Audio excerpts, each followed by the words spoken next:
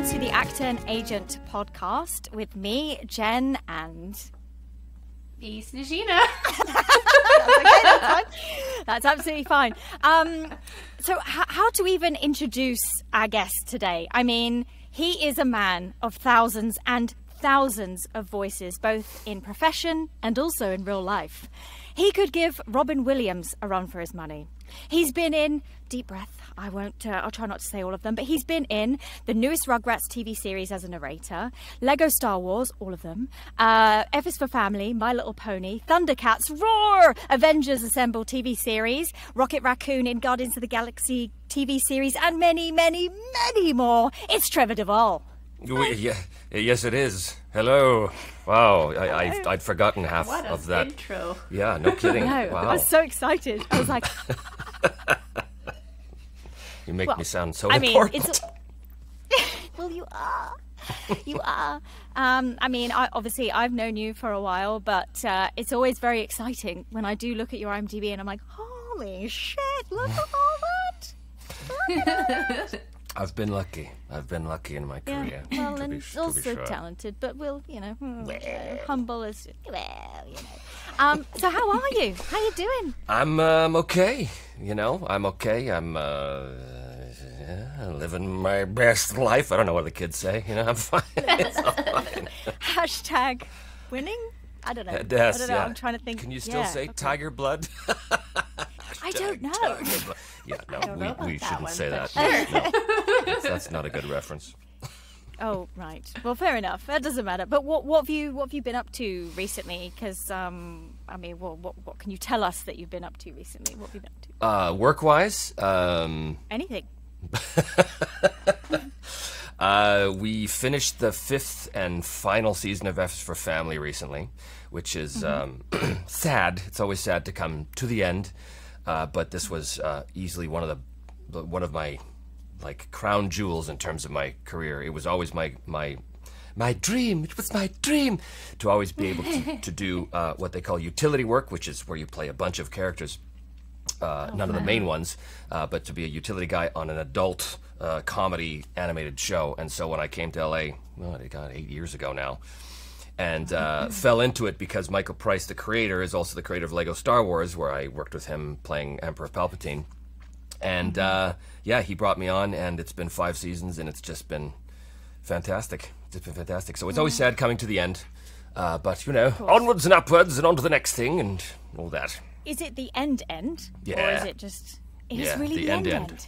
Yeah, done. Oh. 5 and out, which is pretty good. I mean, 5 seasons of any show in animation is like, we can't all be The Simpsons.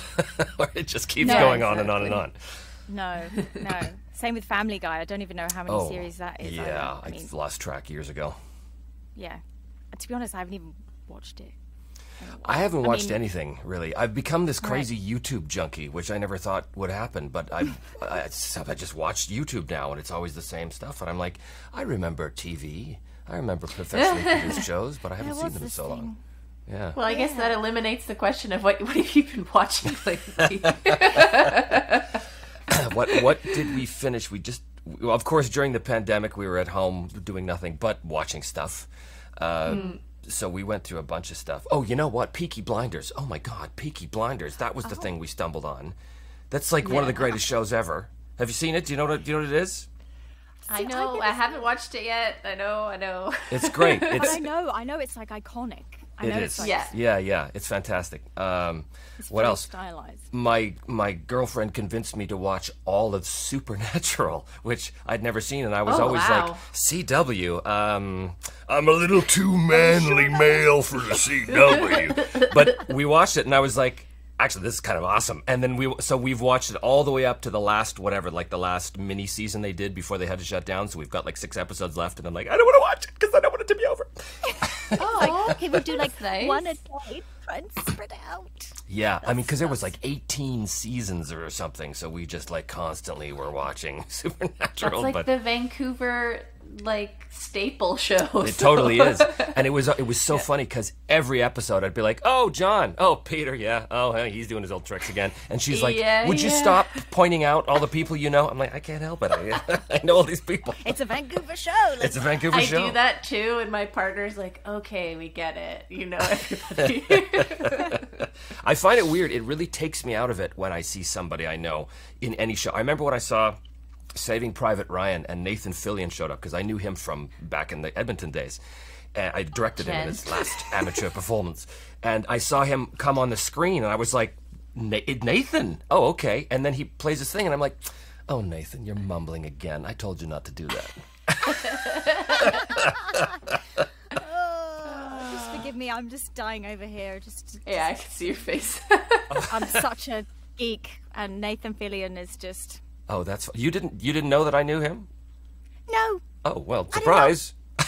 I mean, I haven't talked to him in years, but yeah, no, I directed him in a play called Zastrozzi, which was back in 93. That was right before he got headhunted by, was it One Life to Live, I think was the soap he was on. So we closed the show, and the next day he was on a plane to New York. So, yeah, it was pretty cool. Oh, man. Oh, that's so crazy. It just shows just how small the industry really is, and like how, you know, people just know each other. Mm-hmm. You don't even... Although I don't know these people. I know you. And that's great, because I always get really excited, because I obviously I watched your interview with Crossing the Line guys, and I was like, that's my friend. And I was and I got my parents watched it, and they were just like, he is incredible. I was like, I know, he's my friend. You're very kind. You're very kind. Those guys were fun. They were fun. They were just like this the whole time. Yeah, I know. I was watching their faces. They're just like completely like, how would we? I don't think they knew what to expect. So it is. That's amazing. Is quite funny. No, it's really enjoyable. So obviously, you know, outside of obviously, because we'll get to like voiceover and blah blah blah, and all that fun stuff. But like, is there anything that you're working on specifically that you're like super passionate about? It could be anything, even outside of the industry. Is there something that you're really really into? Yeah. I mean, to talk about geek culture, I've got this. I know you know about this. I've got this YouTube show called Me, Myself, and Die, which is me playing basically D&D by myself. And originally it was done as largely a joke. Turns out there's a whole community of people that were like, no, this is really good. And I'm like, oh, okay. So it kind of took off, and that's what I'm doing. But it turns out I love it because I get to play all the characters. Amazing. It's fun. So I love that. I just finished the second season. I've got a very successful Patreon now that, you know, all these people said, oh, start a Patreon. We want to throw money at you. I was like, why? But okay, and so they did. Now I'm like, oh, I gotta give them stuff now. So yeah, exactly. Let me give you extra things. Yeah, right. You must feel that extra pressure because you're like, oh shoot, like, yeah, people are actually paying money.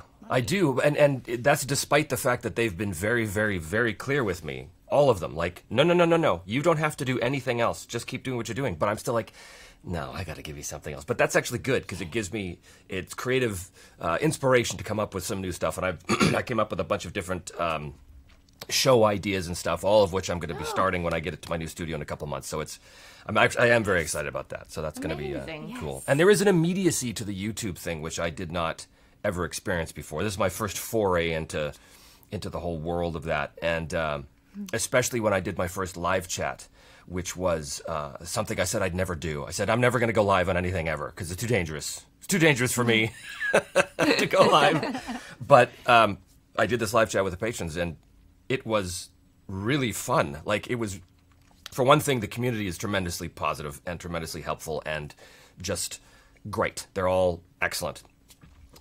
So to have that, in addition to the immediacy of just asking or answering questions they have, it's just been like a totally new experience for me, which something much different than the conventions which I used to do in the before the pandemic hit, you know, because then the questions were, the questions were, you could all they were always the same, right? There's always the same 4 or 5 questions that fans ask you.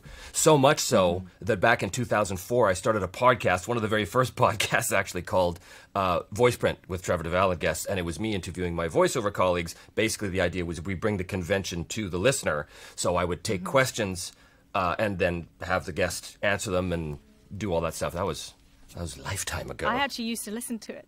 Oh, really? Yes. God, it must be so dated now. I mean, I listened to it at the time when we first became friends. So I found it really fascinating to listen to all of your episodes and all the people you were interviewing, because they were people that I'd kind of come into contact with or knew of. So I was like, ooh, interesting. And then also hearing you talk more, I'm like... Yeah, I mean, it was really... Dare I say, it was an honor to be able to interview my colleagues, but they were the shining stars of the Vancouver voiceover scene. So to be able to sit down and share their stories and stuff, it was great. We did like 36 episodes or something of that over the course of the years, which was not very much in podcast terms, but for me that was well, if I can get one every couple months, that's pretty good. Yeah. So people always clamored to bring it back, but I'm like, I always said, oh well, one day I'll do Voice Print USA, but I never did. I got too busy, and then I started playing D&D by myself. So, yeah. So, for anyone who doesn't really understand, how on earth would you play D&D by yourself? Can you explain that to like the layman person? Sure. So first of all, it's not technically D&D what I play, but it's a fantasy role-playing game where you play a certain fantasy character in a fantasy environment, and the character is guided by statistics, and you resolve actions that the character wants to do through the roll of dice. So that's what a normal sort of game is. And in a normal game, you have a GM, a games master, who is sort of the world, right? So the players just play themselves, they play their characters, and then the GM is the world. That's everybody else in it. That's the force of nature. That's everything. So in what they call solo role-playing, which is apparently what I'm doing. I didn't even know there was a term for it, but you have, instead of one player, or instead of a series of players and one GM, you have just one person who is taking over all of those roles, and the GM, the Game Master, is emulated by something called a GM emulator, and that is a series of charts and tables and dice rolls. So how it would happen is if my character finds himself in a certain situation and I don't know what's going to happen, I ask the emulator and I say, what are the odds that the character of Simon is about to be outnumbered by these town guards who are coming for? I think it's pretty good. So I look. It's very likely. So I look in the very likely column, and it gives me a percentage number, and I roll, and either it comes up basically yes or no, and then I proceed from there. And there's random events that happen out of the blue, which you just kind of if you roll a doubles on the table, that's a random event, and then you look at the random event table and you randomly determine what that is, and it could be something like attack faith. Okay, well, what does that mean in this exact moment? Attack faith. It's a priest. It's a priest who's leading this band of flagellants who are going to attack, and then you build the world that way, sort of one choice at a time, and it grows and grows and grows and grows and grows, and it forms into a coherent narrative because you're tracking all of the what they call NPCs, the non-player characters in the world. You're tracking the choices of the character himself, and you're tracking the world as it's being built, and suddenly things start to make sense later that didn't make sense beginning, because you can tie elements together and go, oh, now I know where that priest came from. He was a priest of this church, and now they're tied into this thing, and next thing you know, you're at the end, and people are weeping, going, oh, it was so moving. So that's good. Sounds like so much fun, actually. It is. It does.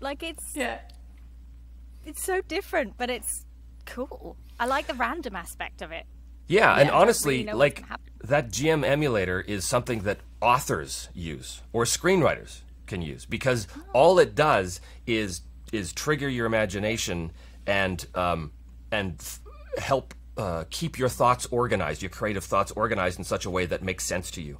So it's nothing other than a tool for coming up with ideas and making sure they all are cohesive. So it's a fantastic tool for more than just gamers. It's writers, screenwriters, the whole bit. Wow, interesting. Yeah, no, that's a whole new level of geekery that I've never got into, but I love it. I personally love it. My mind went, ding, Jen, what are we going to play next time we're together? Well, it'd be interesting to give it a go. And it's funny because after my parents watched your interview with Crossing the Line, they watched the first episode to Me, Myself and Die. the other day, and they were sat there and like, Mum was like, "Oh, I wondered what was going to happen," and I was like, "Oh wow, it's actually really quite exciting." And I was like, "Interesting." Whereas Dad was like, "It's quite hard to follow." Whereas my mum was like, "Whoa." But Dad was like, "Oh, okay, this is interesting." But Mum was like, "Look at all the dice. There's so many dice." And I was like, So yeah, this is just from. But you know, considering we've never been exposed to it, it's really quite interesting because it's just something. Well, yeah, something so cool. Anyway, I think it's cool. Sorry, weirded myself out there. Right. So okay. So what was I going to say next? I got so sidetracked by thinking about everything else. I got completely off the topic. Anyway, so yes, hydrate. Drink, Phil. Drink. Yes. So obviously you've worked a lot. Obviously, because like you know, you look at your IMDb and you could give yourself carpal tunnel by scrolling.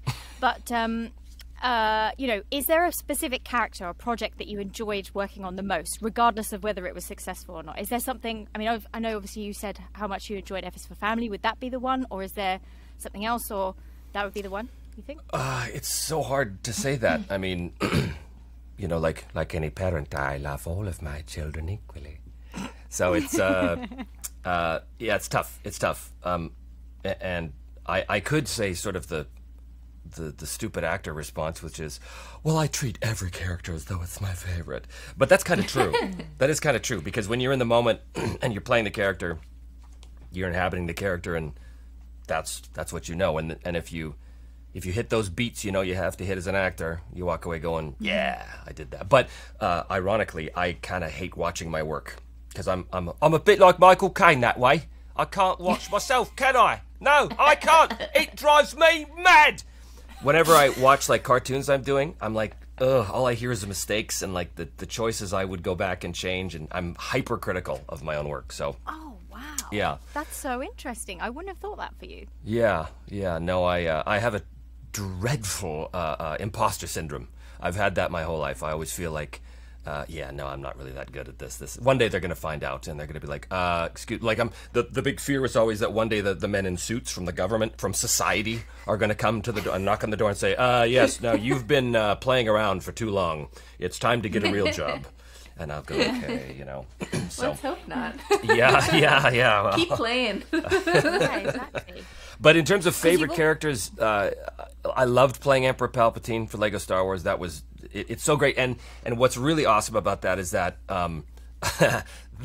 they keep bringing me back, even though the Emperor in our Lego Star Wars universe has died I don't know how many times now, but they keep bringing him back because they're like, we just love what you do. So they will write me in and they'll say, you know, here's the script, but just you know, you do you know the character, you just, I'm like, okay, so I'll just riff. and then most of that stays in. So that's awesome. They've been telling me they're trying to get me a series for years now. They're like, we really want the Emperor to have his own series. I'm like, well, that makes two of us, but yeah. So we'll see. They're awesome. The Lego guys are fantastic. That whole crew, they're just so much fun. But he was a lot of fun, mostly because of the evolution, because it started out as a voice match. When we did the audition, this was in Vancouver, I started with the Yoda Chronicles, which was back in 2010 or whatever we did the first one. And when the audition came around, I saw these, I'm like, oh, these are the Star Wars characters. So they wanted voice matches, and I was like, okay, well, I can do Obi-Wan, and I can do, you know, Han Solo, and I can do the Emperor and stuff. Well, they booked me as the Emperor, and I was like, okay, well, I'll be ready here, Lord Vader. You know, I was ready to do that thing, and then we get in there, and I realize, oh, this is Lego, this is a comedy. So, you know, the Emperor will be from being very serious to being sort of, like a combination between Mark Hamill's Joker and Stewie Griffin. Zappity. Yeah. And it was awesome. And he just sort of evolved into madness from there. So, yeah, he's my favorite at the moment, I'd say. Oh, funny. That's a great favorite, to be honest. Yeah. That is a great favourite. Well, both Sneji and I really, really enjoy Star Wars. So, I mean, any kind of homage to that in any kind of way is just pure joy. I love the fact that you were, and I do like that when you've got the freedom to be able to go with it and lean into whatever you want to do with the character. Because when it is just a voice match, it's a bit like, I mean, obviously it's still good, but then you're like, oh, it's not really my own. Yeah. Yeah, and different. I mean, I've had different experiences with different producers and different kinds of shows and everything like that. It's been largely my experience that with video games, they they prefer you stick very much to the script for all kinds of reasons. They've got whole teams of people who are busy animating your eyebrow. So it's they have a very very specific way of doing things. So they're a little less lenient with riffing. That's not always the case, but mostly that seems to be the case. Whereas with animation. Although, like the F is for Family guys, they would allow you to riff for sure, but then they'd be like, okay, that was Oz, that was so funny. Now let's go back to as written. Okay, we'll do it as you want it, okay. But they would always let us play, and sometimes those made it into the show. Yeah, F is for Family, I'm so sad it's over, because it was just like so good, so much good. And to be able to work with guys like Bill Burr, he's just awesome. He's just awesome. He was... Yeah. He was sort of my first brush with like celebrity in LA because, like I said, I booked the job very soon after I got here, and I knew who he was. I had heard of him, but I wasn't like a huge fan or anything. So when I met him, I wasn't like, oh, starstruck. But then I booked the job, and then I watched his specials. I was like, oh yeah, no, he's the real thing. He's like this. He's the comedian's comedian in many ways, And I remember. When we were doing the first couple sessions, and he's just super nice. He's super on the level. He's exactly like there's no pretension about him at all. He's great. But when I was first dating my girlfriend, was right around this time, and it was like 2 months into our relationship. So I'm still trying very hard to be impressive and all that stuff. But there was this thing called the Long Hard Comedy Jam that they did on Sunset Boulevard, which was comics, like famous comedians go up and they do their bit, but then they have to sing a song, which is totally outside of their experience. But that's kind of the point, is that now they have to do something that they're totally uncomfortable with. So it was going to be Jim Jeffries and Russell Peters and Bill Burr and some other people. And it was Monday, and it was going to be tomorrow night. It was going to be Tuesday night. And Nisa's looking at her laptop, and she's like, oh, this would be really great to go to. I'm like, well, maybe let's get some tickets. And she's like, oh, it's sold out. I'm like, that's too bad. And I went, hang on a minute. And I texted Bill, and I said, hey, buddy, Trevor, any chance you could get me like a couple of tickets for your show tomorrow night? Thinking there's no way this is going to happen. Before I put the phone down, done. I'm like, oh. So I turned to her, I'm like, we're going to the show tomorrow? And she's like, how did you get tickets? And I'm like, Bill Burr just told me that we have tickets. And she's like, what? So then we go down to the place on Sunset the next night, and we're walking. There's a big line, and I'm walking up to the window going, okay, well, it's going to take a while to get in. And they give us our special badges, and I'm about to walk to the back of the line. The bouncer goes, oh, no, sir, you come with us. And I'm like, what? So they escort us into the room, and we're sitting there at the area, and beside Jim Jeffries, there's Jim. He's like, hello. Hello, Jim. And we sit down, our name on the table, the whole bit, and I realize, oh, we're in like the VIP section in the booze where they're bringing us the booze, and the agents are here, and the other cop, Russell Peters, walked by, and I'm like, what's going on right now? This is so bizarre. And then Bill came in. Hi, Trev, thanks for coming. I'm like, you're thanking me for coming? No, thank you for the... No, it's good, man. It's your girlfriend. Good to meet you. He always remembered her name years after. He's one of those guys, So, and then the show was great, and I was just like, this is... Wow, I couldn't look better right now. Yeah, exactly. You like set a certain standard, and then it's like, okay. Yes. This is the bar that I will continuously fail to meet from this point on. Oh no! Oh my gosh! Wow, that must have been insane. Jeez, what was? Yeah. I've never heard of that show before. Like, what did you say? It was called the Long Hard Comedy Jam, and it started off as just a local thing in LA. But I think at some point years ago they turned it into a TV show, or they tried to do it as a pilot or something. But it was just sort of a local thing that happened in Hollywood, in West Hollywood, where just people knew, oh yeah, you go to this thing and you do the thing. It's like everything in West Hollywood. You just have to know. You just have to know what is happening. So yeah, it was fun. All that to say, he's a great guy, and it was my privilege to have known him. Oh, well, I'm sure there will be other opportunities to work with Bill Burr again, because obviously you've got a good rapport. Get A your word. rapport, yeah. I was like, I'm gonna wait Well, for her to get it. I don't know if I would say I have a good rapport with him. As much as I like him and as much as he's decent to me, we have nothing in common. Like our conversations, really? our conversations would do this. Because he's like a big sports guy, and I don't know anything. Like, you know, he would say, you see that Eagles game? I'm like, is that the one with the bat? I don't know. Like, you know, so he's... Our first, like, real conversation was we're at the studio in the break room, basically. And he says, Trev, you see that Patriots game the other night there? And I'm like, actually, I'm not much of a sports guy. Oh, okay. Hey, you still riding that motorcycle, though, right? Yeah, still riding it. Yeah, you be careful. That's lots of crazy people out here in L.A. I'm like, I know. Awkward silence. Okay, well, I'll see you later. All right, see you later, Bella. But he was always super great. Like when we would meet at table reads or something, he would always like, dude, did you see Rogan the other night? He had this guy, and we'd talk about that and stuff. But in terms of like small talk, just nothing. Oh, interesting. Yeah. Interesting. Anyway, enough of that. No, it's fine. One thing, so this is just something random that I didn't even plan to say, but I saw it on your IMDb and I just had to ask because I saw the movie the other day. You did ADR on Unhinged.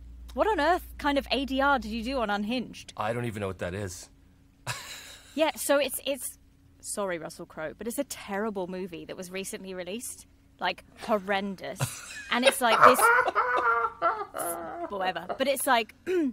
it's so bad. And it's like this guy who gets road rage, which is Russell Crowe. Oh, he gets yeah, road I remember rage, the and then he, trailers like, for that. Yeah, But apparently you're credited to do ADR on it. And I was like, he did what on the what?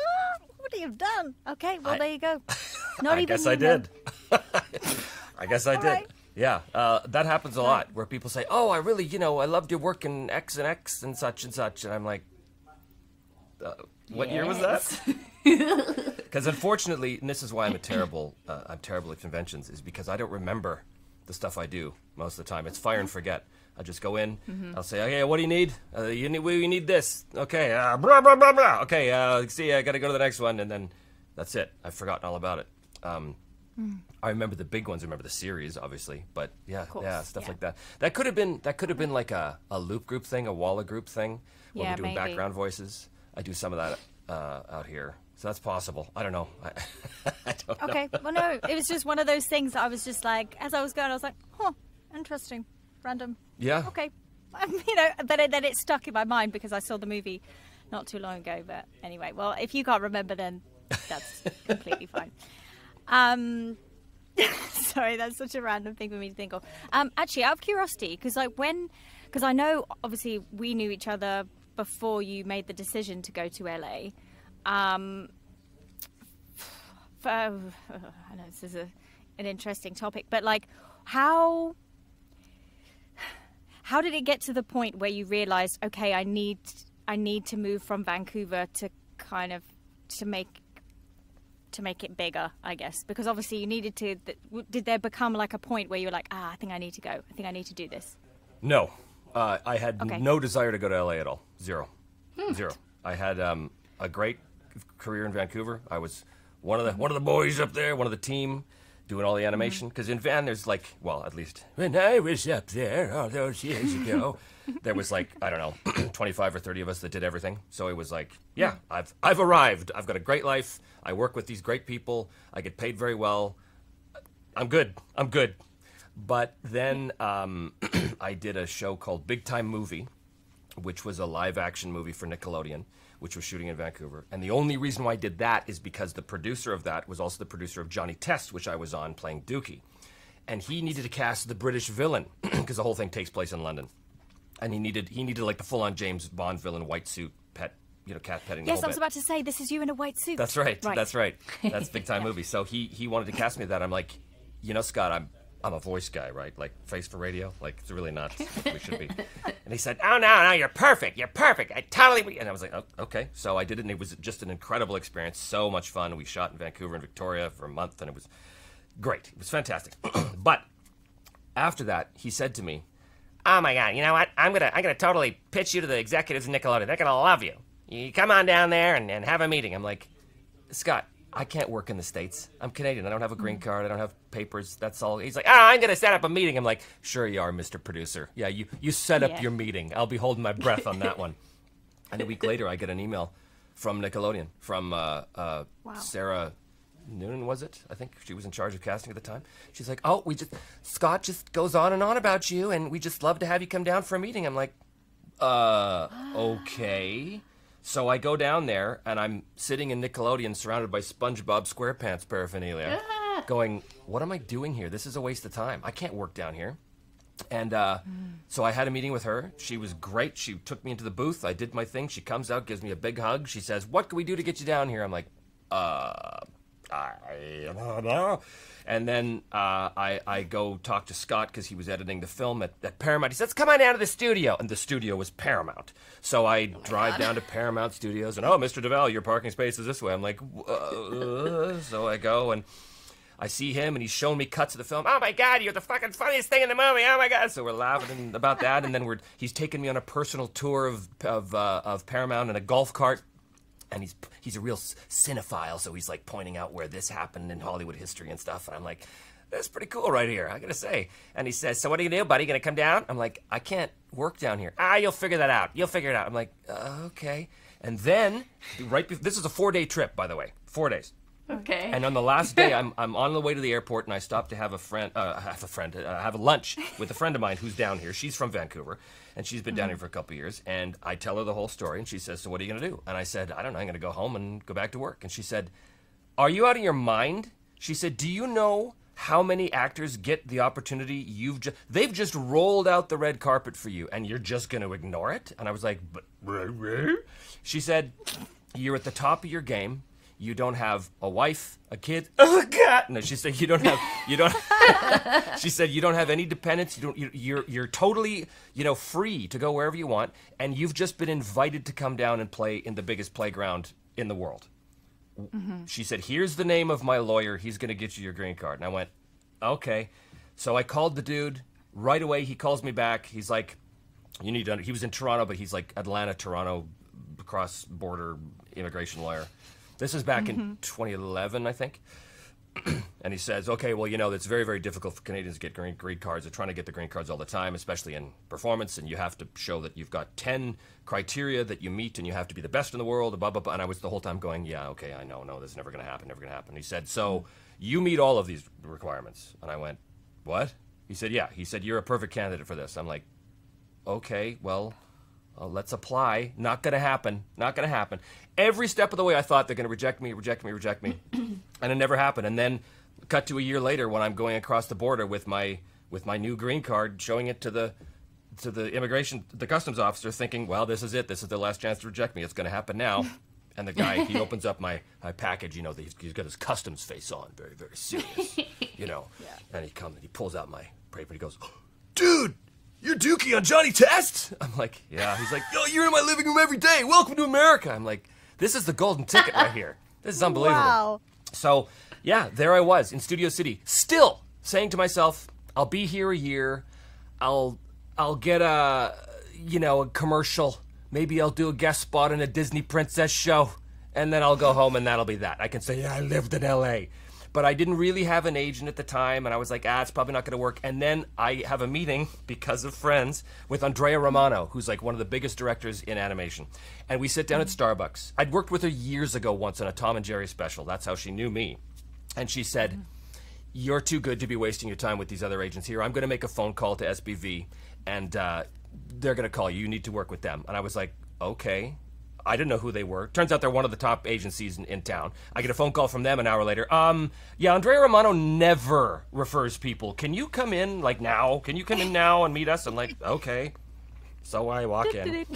And they're like, we'd love to sign you. I'm like, okay. So then I'm auditioning with them for a month, and I book my first job after a month. I remember this too. I'm sorry, I'm rambling, but this is... No, please do. It's lovely. It's great. So I've been auditioning for a month. A whole month, mind you. That's 30 days without a job, please. So on the like the fourth week, I'm saying to the booth director, because I was going into the agency to audition from there because I didn't have my booth set up yet, and Mike Carr was his name, the booth director at the time. He's now an agent in his own right, but I said to him, "Oh man, I just can't seem to book anything." He said, "How long have you been here?" I said, "I've been here a month." He goes, Just give it a minute. Maybe just give it a minute." And that audition I booked. The next day I booked that one. That was my first job. And then I think a couple weeks later I booked Rocket Raccoon. And then it was off to the races, basically, from that point on. But yeah, it was quite a ride. But all to point back to your original question, which is I didn't want to come here. I had no desire to go to the States, no desire to go to LA at all. To me, it was like, nah. But LA wanted you to come to it. Apparently so, and it was So Tim bad. Curry. Yeah, and it was Tim Curry who said, I think it was Tim Curry who said, you don't go to LA unless you've been invited. And I guess he was right, because that's pretty much what happened to me. And it didn't stop there. The crazy luck just kept piling on because of because of Guardians of the Galaxy. I was suddenly introduced to the whole Marvel family, and then I was involved in all the other shows they were doing. And then at one point, I had an idea for an episode for Guardians. And so I told Will Friedle, who played Star-Lord, we were having lunch dinner at his place one night. I said, "I got this idea for an episode. It's entirely from Groot's perspective. And every time anybody speaks, all they ever say is, 'I am,' and then their name. Because that's what everybody says to him, because he always says, 'I am Groot,' right? But in this time, we hear his internal monologue, and he's got this big Shakespearean way of thinking. And the whole time, we realize that Groot is actually this unbelievably intelligent guy, but he just only communicates by saying, 'I am Groot.' That's it. Because humans can only hear, 'I am Groot.' Except Rocket. Rocket understands that. So anyway, I had this idea for an episode that's all about Groot. It's all about him, and it's entirely from his perspective. Rocket's not even in it. He's there at the beginning and the end. So I tell him this idea, and Will says, "You have to pitch Marvel." I'm like, "Why would they listen to me?" He's like, "You're Rocket Raccoon. They're not just going to say no." And I was like, "Oh, yeah." So I talked to Harrison, who's one of the executives at the time. I said, "I got this idea for an episode." I tell him. He goes, "Great. You want to write it?" I'm like, "Write it? No, I just kind of want to watch it. I'd like to see it." He's like, No, you write it. But first, let's get you writing for Avengers. Do you want to write an Avengers episode?" I'm like, "Okay." Next thing you know, I'm writing the season finale. I've done 4 episodes of Avengers. I got to write my Guardians episode. I'm writing the season finale for Avengers. It was just like one thing after another. And it was all about because I asked, "Well, can I do this?" And people went, "Yeah." And I was like, that is not something I'm used to at all. Yeah. It was wild. No. It was a wild trip, man.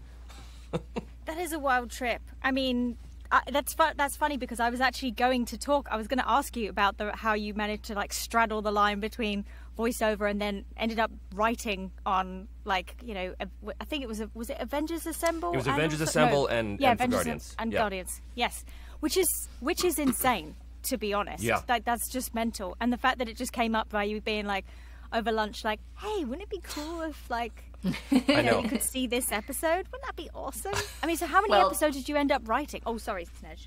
No, I was going to say, the idea was really good, so yeah, exactly. Yeah, it was clever. It was clever, and I was able. I mean, I wasn't able to write that exact idea, but it was a version of the idea that they managed to shoehorn into their season, which was awesome. I mean, I didn't even think it would get that far, but I just I knew these people, and I did it out of a place of naivete. I was like, well, I guess I'll just ask because that was my whole thing coming down here. I knew nothing about how the system worked, and I think somehow that came across as incredibly confident to people because I just didn't know any better. And so I'd be like, "Oh yeah, well of course I'm going to do this, and of course I'm going to play this role and do this thing." And people are like, "Oh well, you must clearly be very successful." I'm like, "Oh, okay, sure, I guess." And then so it was.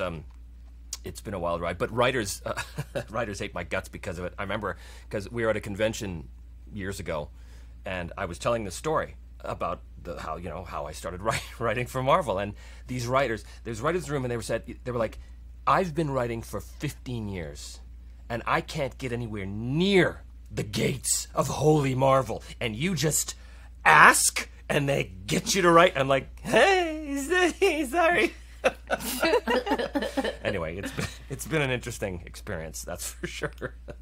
Absolutely. Are you? Because I know when we've talked before, you were writing something or a few things yourself. Are you still continuing to write for you to one day put something out there? Or? Yeah, we had done. I have a writing partner here, and I had an idea for a pilot for a series, which I was really, really excited about. And I got a writing agent out of that.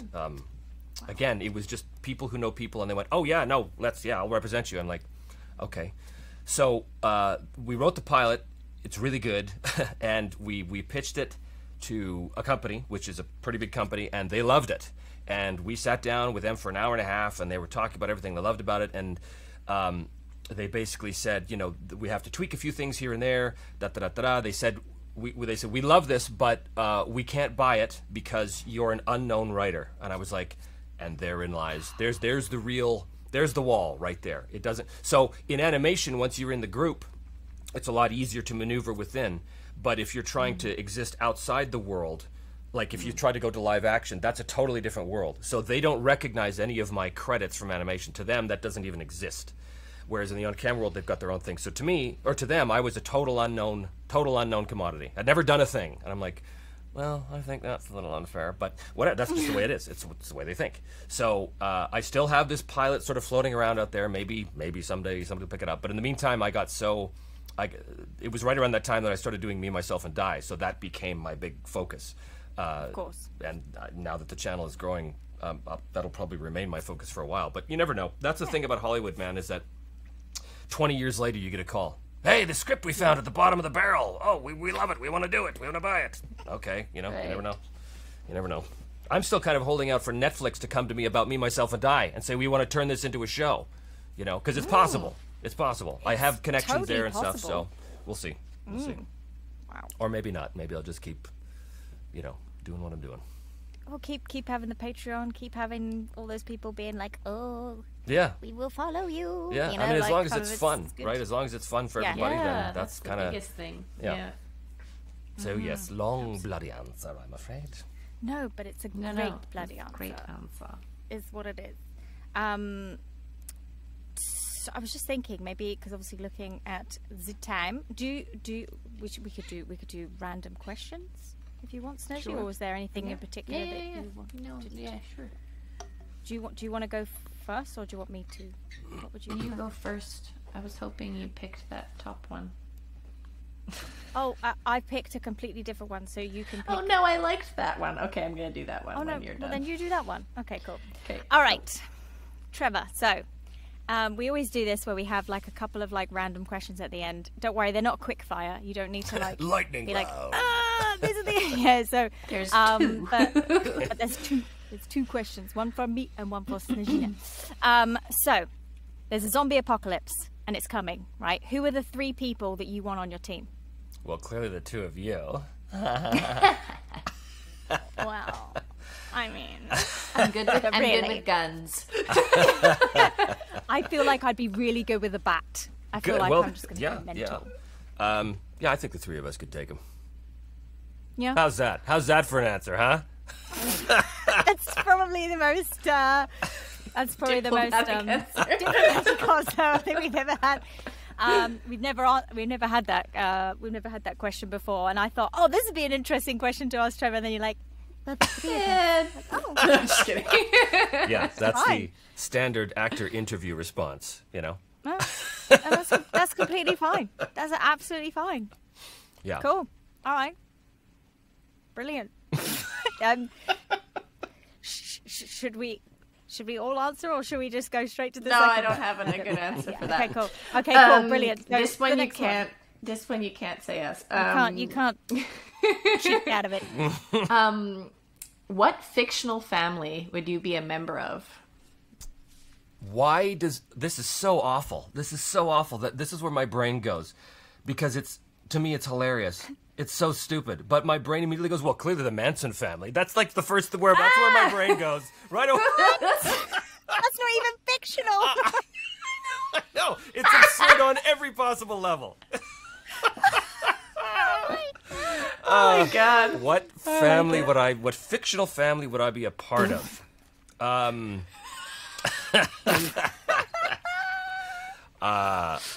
Probably I loved the new Lost in Space for Netflix they did. And I'd pick them because that was that was a great show, and they were a very competent survivalist family, and I like that. Yeah, Yes. agreed. That's nice. That is We'll really take nice. it. We'll take that. It's the polar opposite of your initial gut reaction, Bill. Which was dark. Yeah, that's what's going on in here most of the time. So Since but you're I love the answering fact that these you just so went for it. quickly, Yeah. I'll ask you Yeah. another one. Ooh, nice. If you could be one age for the rest of your life, what would it be? 8. 8? If I could Why? go back, That's cute. If I could go back to being 8 years old, I would do it in a heartbeat. 8 was the perfect age. Of course, we all look back with rose-colored glasses on certain things, but for me, I had the most idyllic childhood possible. It was fantastic. Everything was great. If I could go back to 8, or if I couldn't go back to 8, I guess there's three. There's 3 eras. One is 8.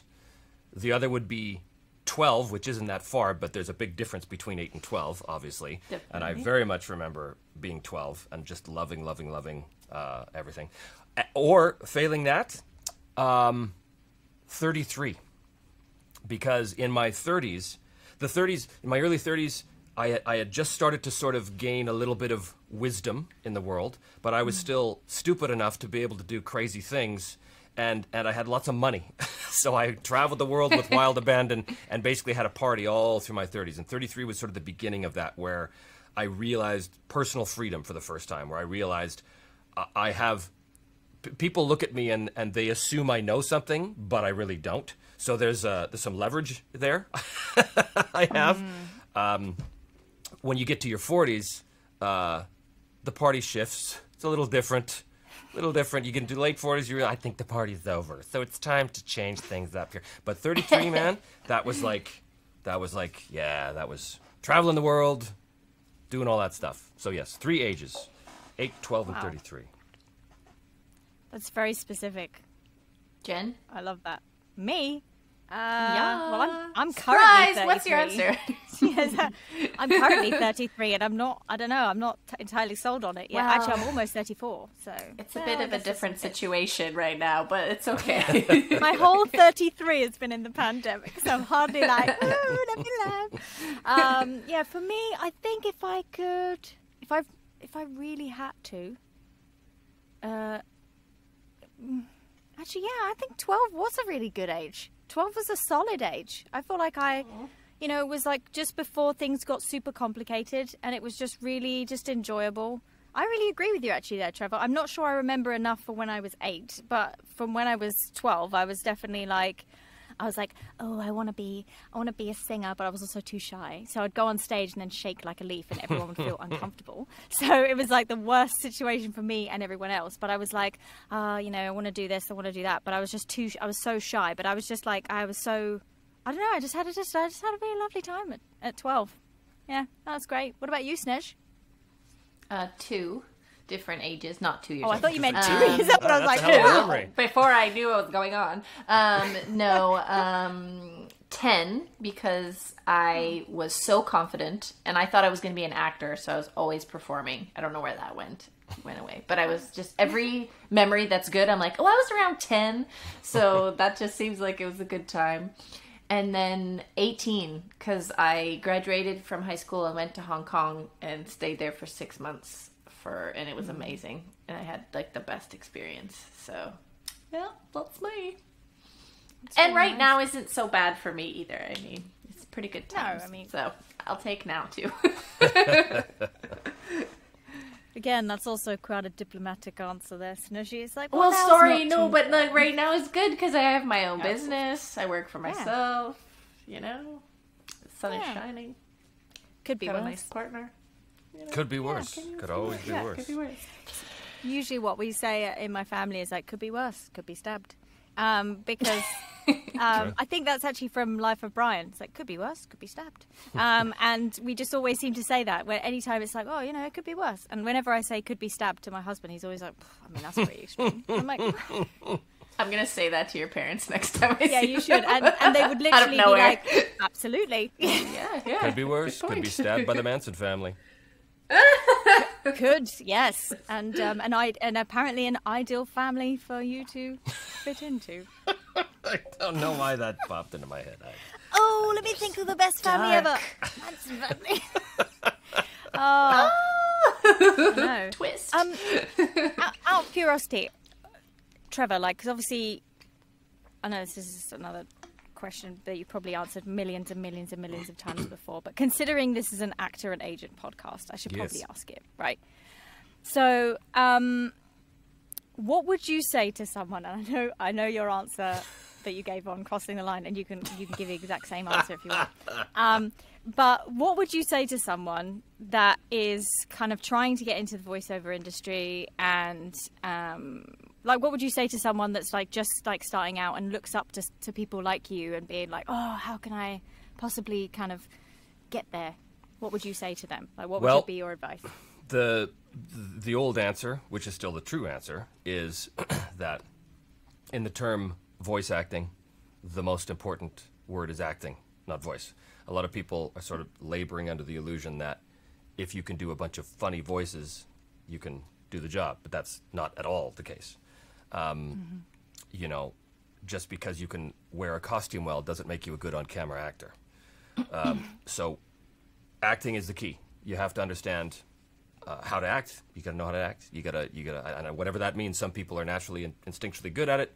Some people have to take years of training, and all sort of shades in between. Some people will never get there, and I think that's where a lot of people get disheartened, is when they train for years, but they're never really that good. But that's life. We're not all good at the things we want to be good at. You know, I wish I could draw. I can't draw to save my life. I can't even draw a straight line. I can't draw a stick man. Somehow the stick man winds up looking like it's got tentacles. It's just like, it's ridiculous. But I'm so admiring of people that have talents and skills that I don't. So, you have to know how to act. You have to be realistic about your expectations. In one sense, it's easier than ever to get involved, because now with the way that the business is open up to people everywhere because of the internet and stuff, and with the pandemic, with all of us working remotely now, we can really do that. We can work from virtually anywhere. And yet, if you're trying to break into the business, I still believe, especially once all of this pandemic is over, that you still have to be in the place. You have to be in the center where the work is if you're trying to break in. There's a bunch of us who are changing that paradigm, but those of us doing that have been in the business for 20 years and are established. Yeah. But if you're trying to, you got to kind of be boots on the ground. And if you're in Canada, and you want to work in animation, the city is Vancouver. If you want to work in commercial, the city is Toronto. In the States, if you want to work in animation, the city is LA. If you want to do more corporate, more promo-based commercial, I mean, you can do that from anywhere. But if you're trying to get in the door, probably New York more so. That's changing, of course. There's new markets emerging. Atlanta is becoming a real hub for all kinds of stuff. But regardless of which city it is, you pretty much, if you're trying to break in, you have to be there. And you have to manage your expectations. That it takes a long time. You know, what's the old saying that an overnight success equals 20 years of hard work? Yeah, absolutely. And that's true. You know, that's absolutely true. There are people who blunder into success. I'm sort of one of them in many respects. But it's interesting, though, because when I came here to LA and I started working, people were like, oh, my God, who's this new guy? And I'm like, new guy? I've been doing this for 15 years at this point. But they don't know that, because to them, the whole Canadian market it doesn't register to them. But I'd been a professional voice actor for 15 years. Wow. Anyway, so yeah, I would say that acting's the most important skill in the voice acting world. And you have to know, you have to be a professional too. That's the thing. You know, you got to be, one of my favorite little phrases or statements or whatever, bits of pearls of wisdom that I've coined is, the difference between an amateur and a professional is that an amateur says, what can I get out of this? And a professional says, what can I give to it? Professional says, how can I contribute to the whole to make the entire production better, right? Yes. And that's a mindset that I think that young actors, young people in general should cultivate. early on, the idea that no one's in this alone. You're always just part of a team. No matter how important you think you are, no matter how many jobs they're giving you to play lead roles, without your supporting cast, you got nothing. Without your animators, you got nothing. Without, your distributors, you've got nothing. The whole thing is one big team. And I think the more people that cultivate the idea that we're working as a team, the healthier your career is going to be overall. Mm-hmm. Totally agree. Lovely. Lovely. I like how you like. That was lovely. I think that goes in nicely with what we, to be honest, what Snezina and I have talked about many times about looking at things as a whole, and and focusing on the craft and kind of taking responsibility rather than just assuming that it's this instant Instagram life. Like, you can become an influencer and like, oh, I'll just try, like you've said before, Snezina, like, oh, I'll just try modeling, oh, I'll just try acting. Like, what? This is a career. It isn't something you just like pick up and put down just for the sake of it. So I think that's a big part of it. This idea that in the new era where everything is instant, where social media makes everything instant, there is this idea, especially among younger people, that it's so easy to become a thing, I just do a thing and it automatic. But every YouTuber, even just in that world, every YouTuber I've ever interacted with has always said the same thing, that they worked for years for no money, just trying to establish themselves. And if they had given up at any point, then we would have never heard of them. But they didn't, and even then, there was no guarantees. There's a great YouTuber named Joel Haver, who I just recently found. He's one of the funniest, most absurd. He's just the weirdest guy ever. I love him. I love him so much. He makes these little comedy shorts and little animated shorts, and he's so absurd. I love it. But he just got his millionth subscriber award or whatever, and so he did a little video where he's sitting at a picnic table on the edge of a lake, and he's just talking to his audience. He's very kind of soft-spoken, and just very kind of gentle, and he's just talking about what it means to live a meaningful life, really, is what he was talking about. But he was talking in terms of like he says in his video, which just got posted a few days ago, he says, I could have made videos based on what I thought the algorithm would reward me for, but that's not why I'm doing this. I just followed my passion, followed my heart, and I created what I wanted to create. And I've been lucky enough that, a million people have now decided that this is worth something. But he said, I'm most proud of the fact that I never compromised my integrity, my sort of creative integrity. I'm totally paraphrasing him. He's not as pretentious as that. But when I listened to him talk, I was like, boy, did I need to hear that, because sometimes you need to be reset. You need to remember what this is about. Especially here in LA, it's very easy when you get a little taste of success. It's very easy to start going off the deep end and to lose sight of what is important. Suddenly it becomes about the money and keeping up with the Joneses and driving the nice car and having the bigger house. And that's all fine and good as rewards for your passion. But if that becomes the reason why you're moving forward, it's a hollow, empty existence. And LA is insidious for that. There's a veneer on this town which I have a horrible description of Hollywood. Hollywood is like an aging hooker. When you get close, you start to see the cracks.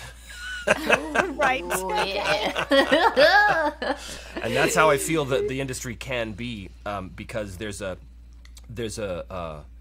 attitude, and I don't mean in the voiceover world. People in the voiceover world tend to be just sort of, laid back lunatics like myself that just don't take themselves particularly seriously most of the time.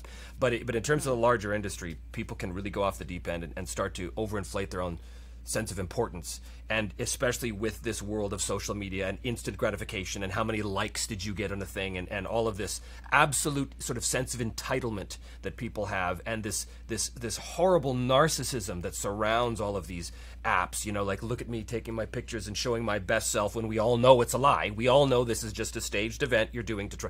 Everybody knows it, but everybody's complicit in the delusion. And that's the thing. I've said before that I think social media is the greatest societal cancer that we've ever experienced, and it should be excised and cut from the body politic. But that's just my particular opinion on it. Anyway, rant over. I don't remember what I was saying. No, we agree. Don't worry. It's fine. I did an interview yesterday, and the guy said, "Oh, so what's your Twitter?" I'm like, "Don't bother. I have Twitter. I do not care. Twitter can die in a fire, and my life will be not at all affected. I just do not care at all. And I know that's a detriment to my career because, well, you should be using all the tools to advertise. I don't give a fuck. It's like, no, I don't care. I do not care. If people want to watch me, they'll find me and watch me. Yeah, and if I don't make millions of dollars that way, to hell with it, because it's not about them. Yeah. You're good what so you're doing. Everyone follow at Trevor Devall on He will never see anything you send him. I'm just kidding. Oh dear. Right. Okay. Well, I think this is a perfect place to draw it to a close. So if you guys enjoyed watching or listening, even though I know we were just slagging off social media, please do like and subscribe to the YouTube channel, or follow us on Instagram or Twitter. You just look for Actor and Agent Podcast, you'll find it. Or give us a review. That's far more meaningful. That would be great. So anyway, so how about we all say bye on 3? Is that okay? Yeah. All right. So 1, 2, 3. Bye. Bye.